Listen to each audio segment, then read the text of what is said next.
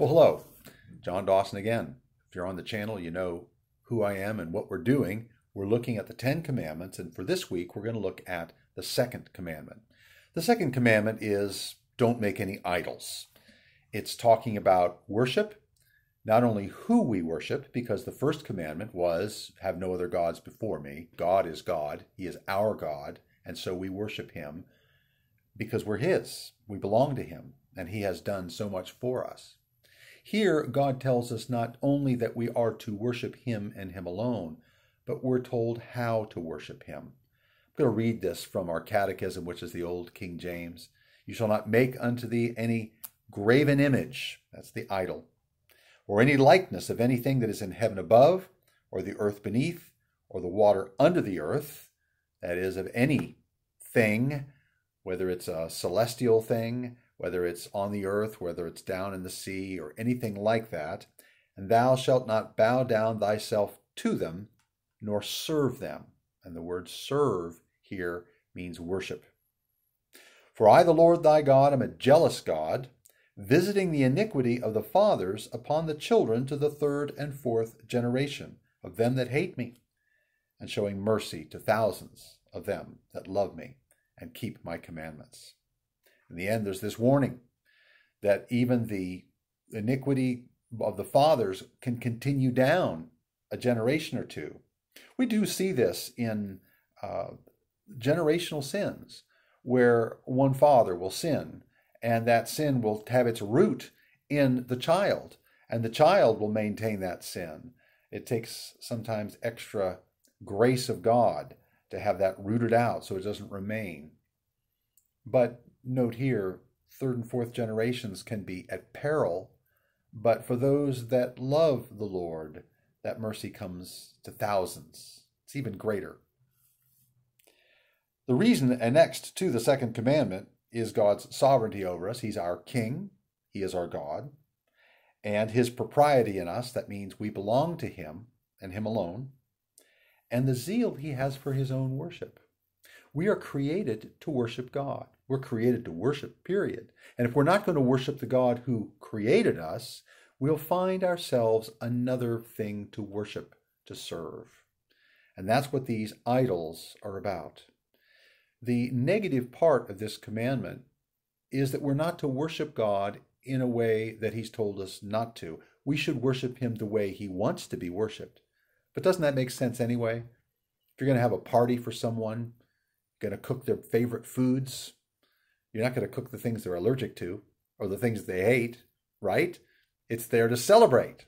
And so in the same way, God directs us how we are to worship. And we worship God, the Lord, the way that God has directed us to worship. That seems to make sense.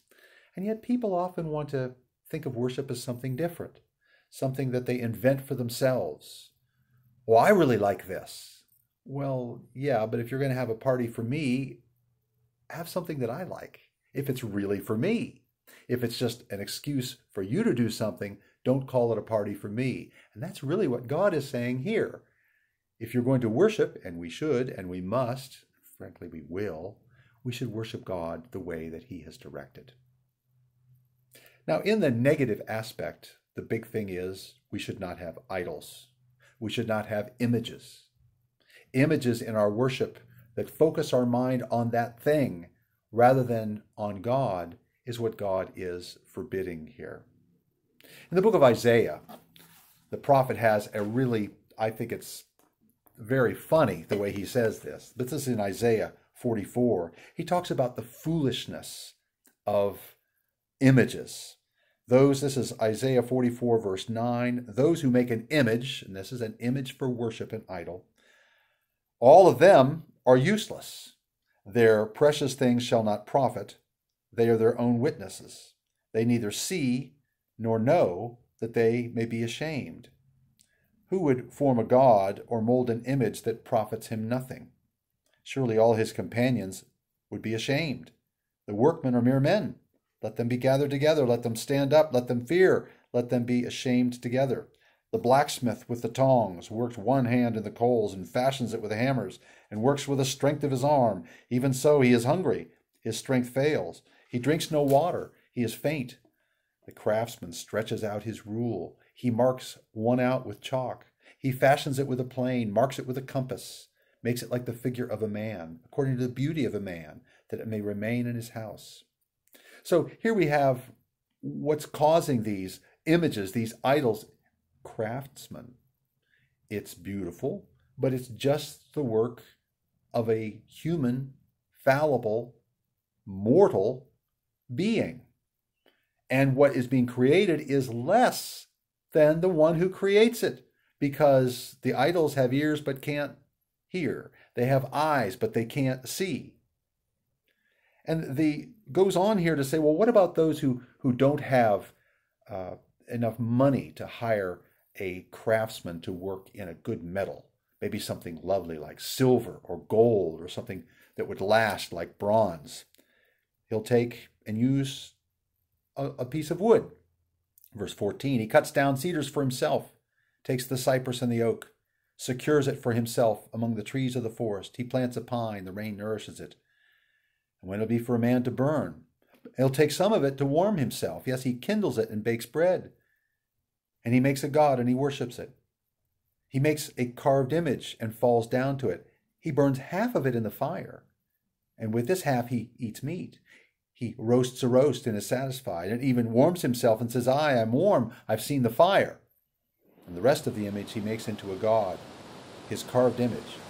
He falls down before it and he worships it. He prays to it and says, deliver me, for you're my God. Why I say this is so hilarious. It's a piece of wood, maybe one that won't rot. And he'll take and he'll carve out the image that is his idol, that he's now going to worship and serve. And what's he going to do with the wood shavings? Well, it makes good kindling, so he'll build his fire, and the rest of the wood he'll burn and he'll roast. And the obvious question is, how do you know that you burnt the right part? What if the part you carved away was the God part, and you're left with your firewood, and you're worshiping your firewood? But what the prophet is saying is, of course, you're worshiping your firewood. That's all that is. It's firewood that's been made pretty. It's been made lovely. Those who worship idols are like this. He feeds on ashes. A deceived heart has turned him aside, and he cannot deliver his soul, nor can he say, is there not a lie in my right hand? Is there not a lie here? This is not something real and satisfying. Now we, because we're more enlightened and more modern, we don't have little images that we would take and bow down to or burn incense in front of and say that you're my God. But we do worship things. We think that those things will help us. I was talking to some missionaries. They were missionaries in Brazil, and the folks there said, are you going to consult your God? And I said, what do you mean? He says, that thing in your hand you're always looking at. Where should I go? What should I do? What do I need to know? It tells me everything. It's your cell phone, right? Do we treat that as if it is our God that will direct us? And do we spend time slavishly looking at it? Am I getting too close to home? There are also some churches that will have relics, things that are somehow associated with a saint, and they think, well, there's the presence of God there. And yet, no, we're not to worship in those ways. By the way, all of our worship should be as God directs. It's not about us and our preference. It's about what God has said to do. We have the reading of the Word and the preaching of the Word. We have the singing of psalms, and we sing psalms and hymns and spiritual songs, making melody in our heart to the Lord. We bring our prayers, we bring our hearts to the Lord. We receive God's grace from prayer, from the preaching of the Word, from the sacraments. So we try to look at what we do, and while we want to do it in a good way, we shouldn't be adding extra things, and be careful of that. Well, that's generally what we talk about when we talk about the Second Commandment. What are idols? And not just the things that you can make, but what about the idols of your heart, that you think that thing will save me? And so I'm working really hard to get a certain amount of money. And once I have that, then I'll be set. We know from the scripture, Jesus' parable about the man who tore down his barns to build bigger ones. It didn't save him. He was dying that night. We've also learned that if you put things in the market, in the bank, wherever, they don't seem to last forever, do they? They can take wings. So we need to be careful that we're not just chasing after something thinking that's what's going to give me the good life. That can be serving, almost to the point of serving religiously. Someone said that we work at our play and play at our worship and worship our work. That shouldn't be. We should work our work and play our play, but we should worship our worship. We should worship the Lord. That should be at the core of our hearts. Now, the positive part of this commandment is it requires the receiving, observing, and keeping pure and entire all such religious worship and ordinances as God has appointed in his word. There is a positive aspect of worship. And while we're not to use the images, not to have items of worship just for our own desires, our own preferences, but to have our preferences be in line with God's commands and God's preferences. The positive thing is that we are worshiping God. It's not enough to say, well, I didn't make any idols. But have you worshiped the Lord? The Lord is your God. We need to worship the Lord always. I want to talk about two aspects of that. The first is private worship. There is corporate worship. That's where the church gathers and we worship together. And there, the presence of Christ is seen in the church.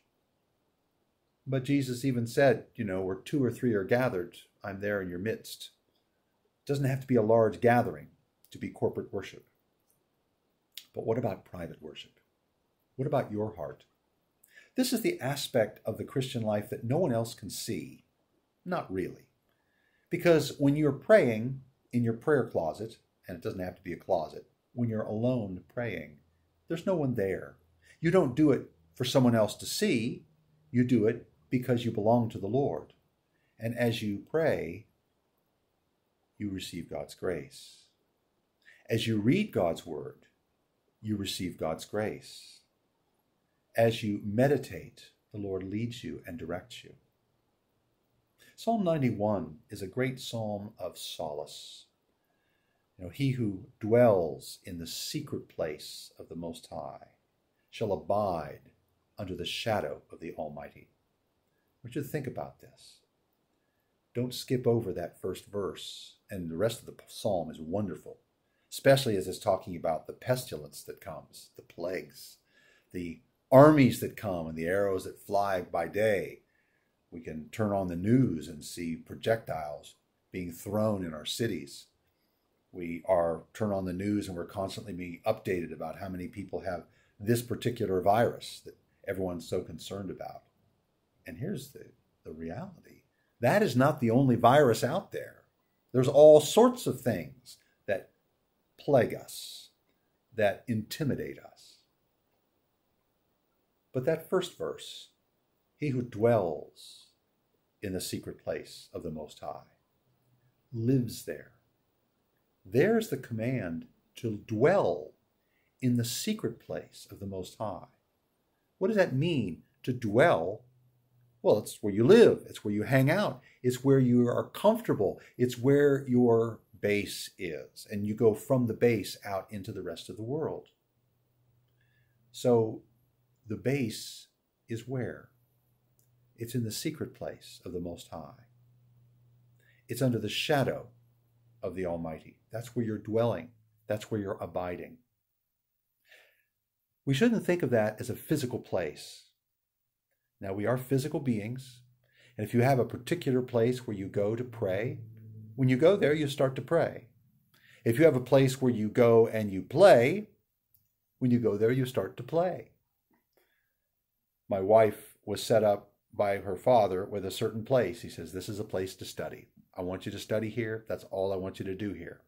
It was not a real attractive place. It was just a small spot for study. And so whatever you do, that's what you'll do there, rather than doing other things. I will say this is a problem I have.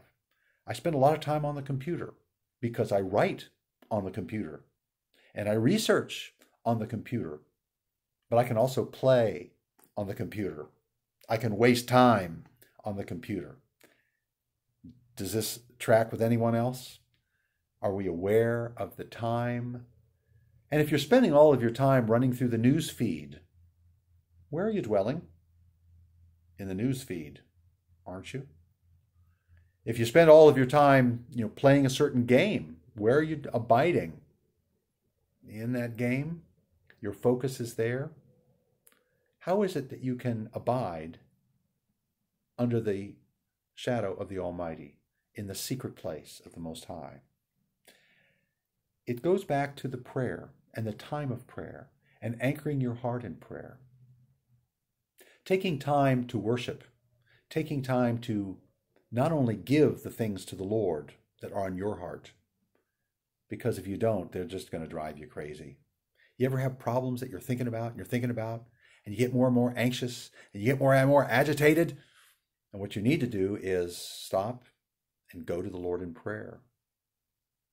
And as it says in Psalm 131, my heart is not lifted up high, or things beyond me, like a child, a weaned child on his mother's lap.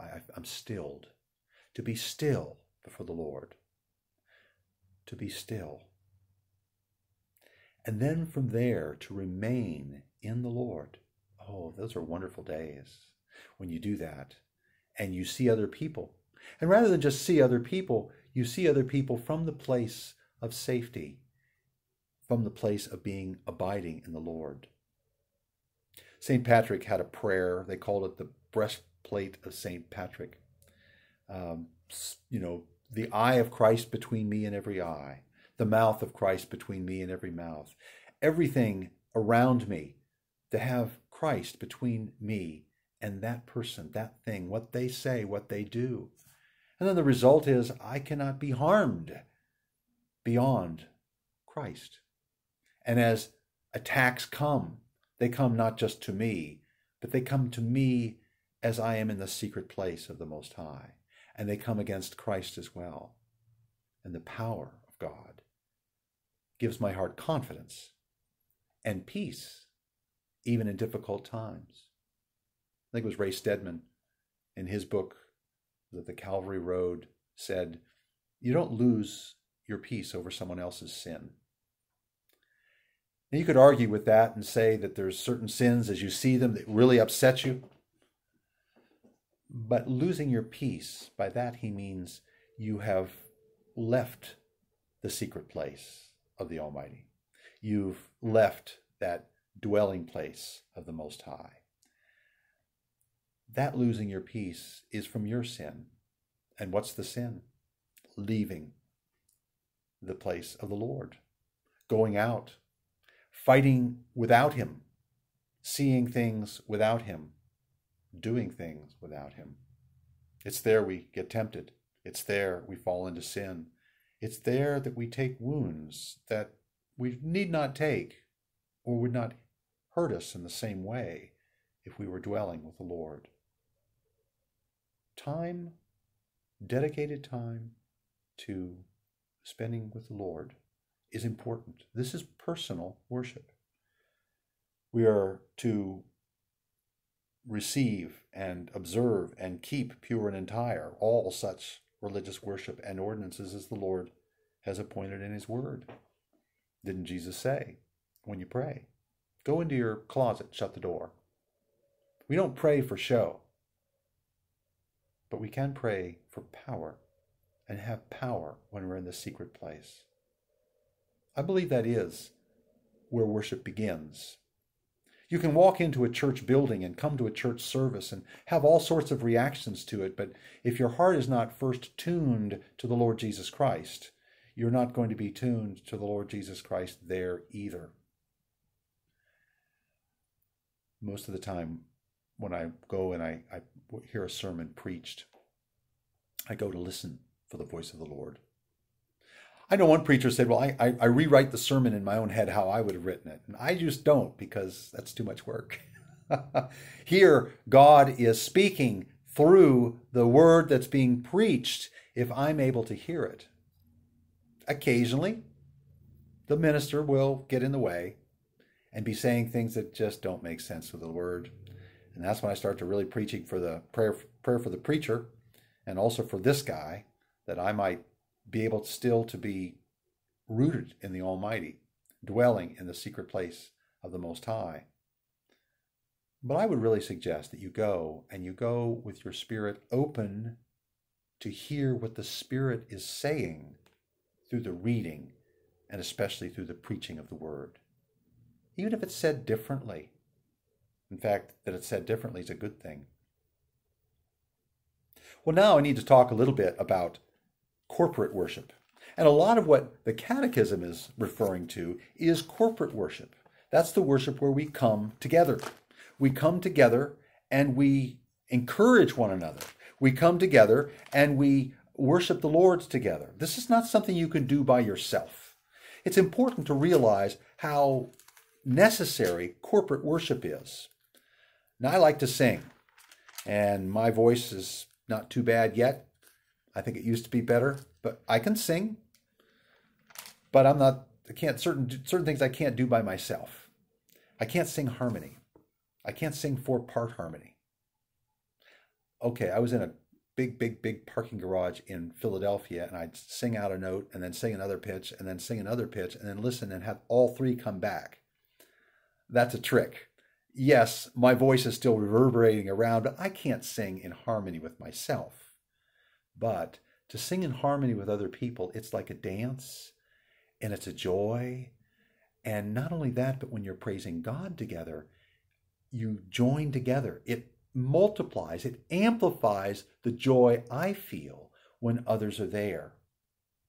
I'll also say that when I'm preaching, and I see as people are hearing, I can watch and see on their faces the Lord moving in their hearts.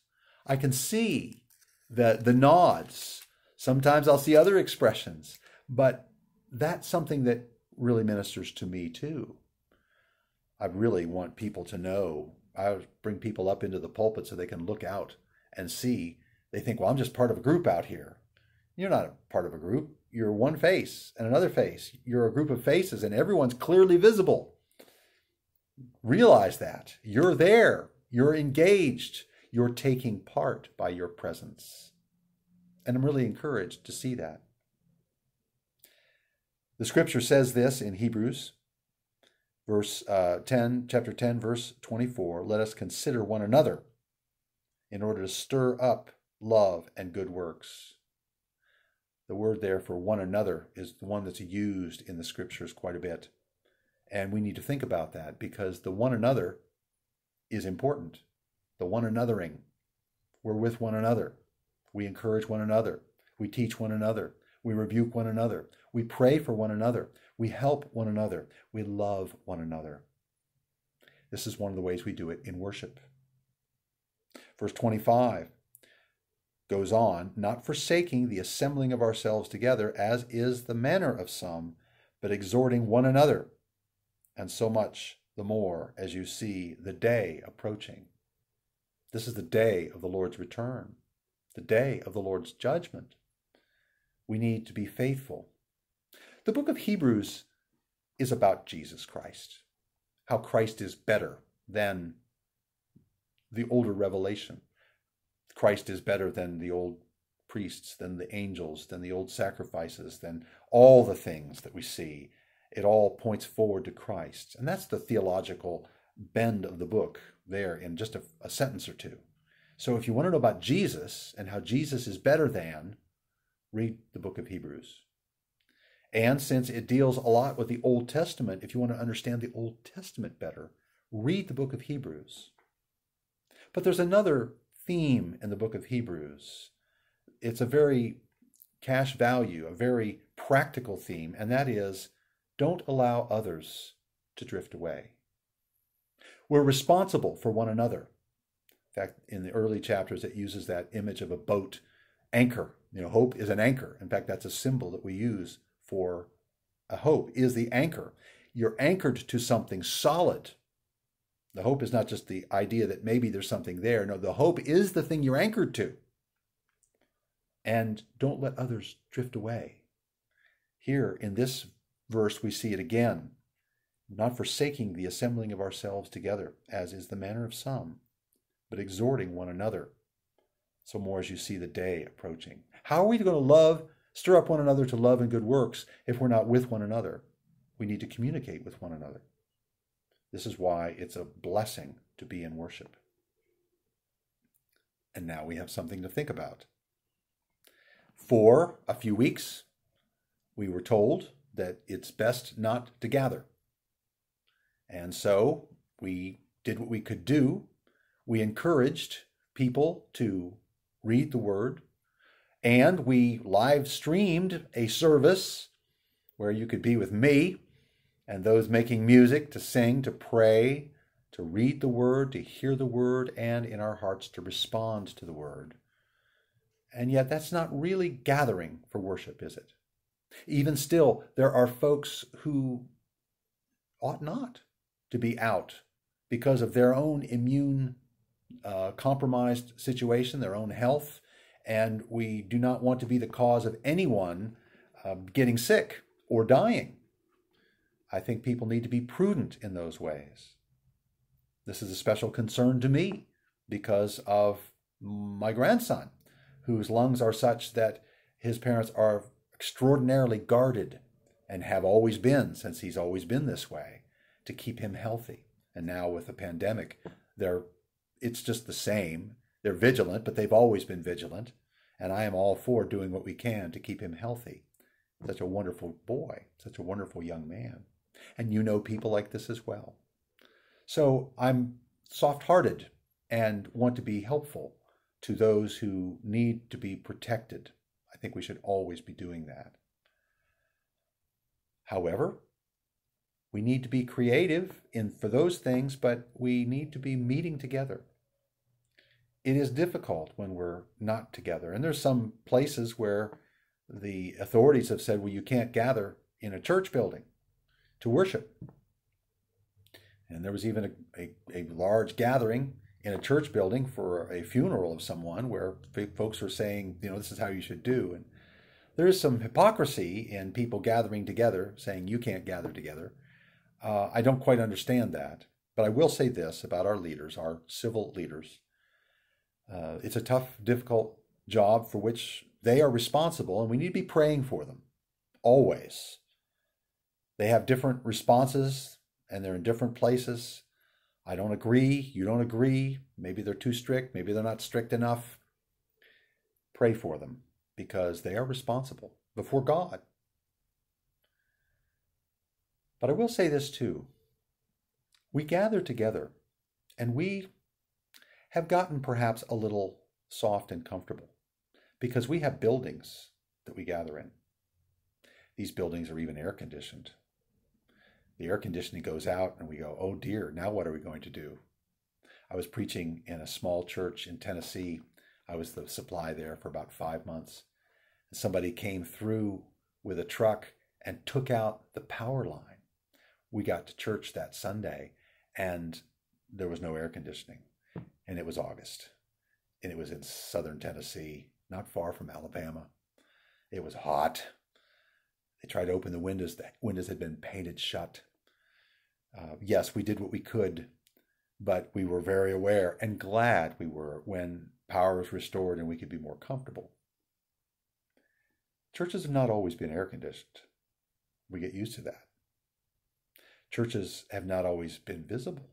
We get used to that too.